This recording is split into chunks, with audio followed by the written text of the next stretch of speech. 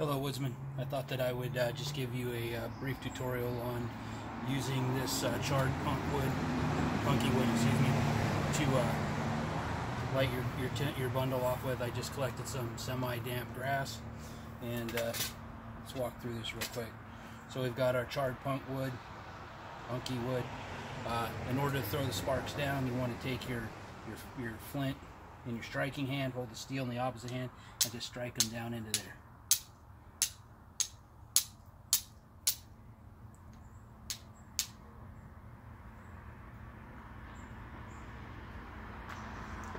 Got it, and it'll just continue to grow. The more that I blow on it, get it going pretty good.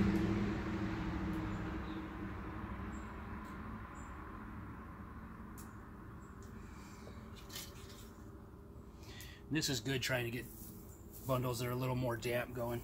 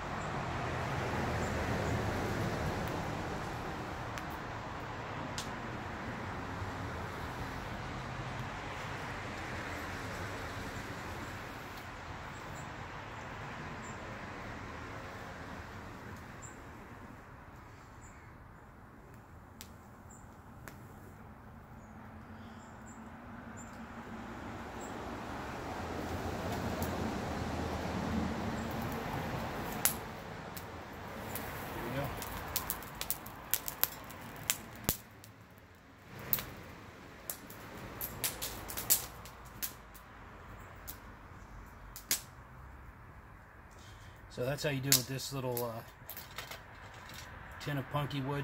Don't worry about getting all the other stuff in there because it'll go ahead and char as well. So just feel free to put it in there. Flip your lid, make sure it goes out.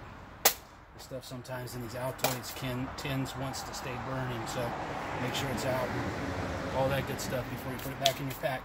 Alright guys, thanks for watching, and don't forget to like, share, and subscribe, and we'll see you on the next one.